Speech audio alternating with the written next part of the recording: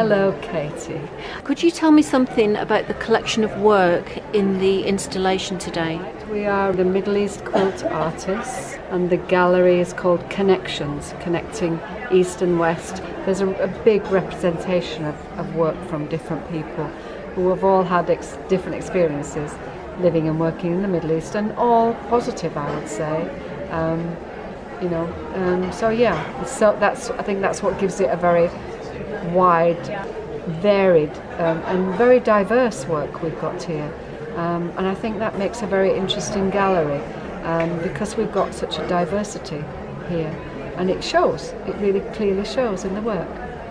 We've had so many visitors here, just a wealth of people coming through who have had experiences in the Middle East themselves. I spoke to a chap this morning who was cycled from Istanbul through to the Lebanon, to Beirut in 1963 when he was 19. I mean, it's just stories like that, you know. He even spoke a little bit of Arabic when I offered him coffee, and just bringing people together, you know, and it's just enriching. It's really, so wonderful, all of it, yeah. I noticed you were handing out coffee earlier on and offering dates to some of the visitors. That's right, yes. I brought the dates with me from Abu Dhabi. They're a special small date because I thought it would be easier if I have small dates than big mejules. So the dates are called Lulu, and they're grown in the Emirates, and they're a small, not a very sticky date.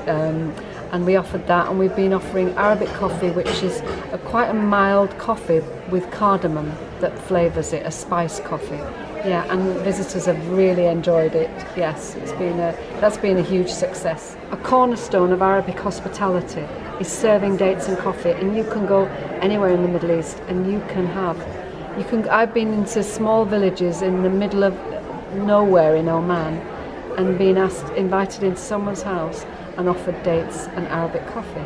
So I wanted to bring it here. I wanted to bring that experience to visitors on our gallery because it's an important part of the hospitality all over Arabia.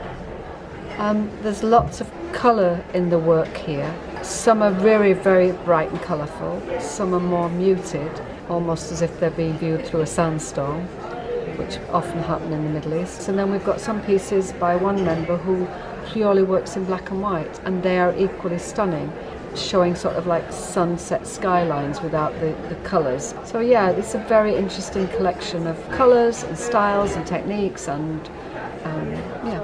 It was touch and go whether I would get the Iranian quilts in time for the exhibition, because it wasn't so easy to send work from Iran in the present day situations going on there. And so the lady who is responsible for bringing the quilts here, she was going for a family wedding to Berlin.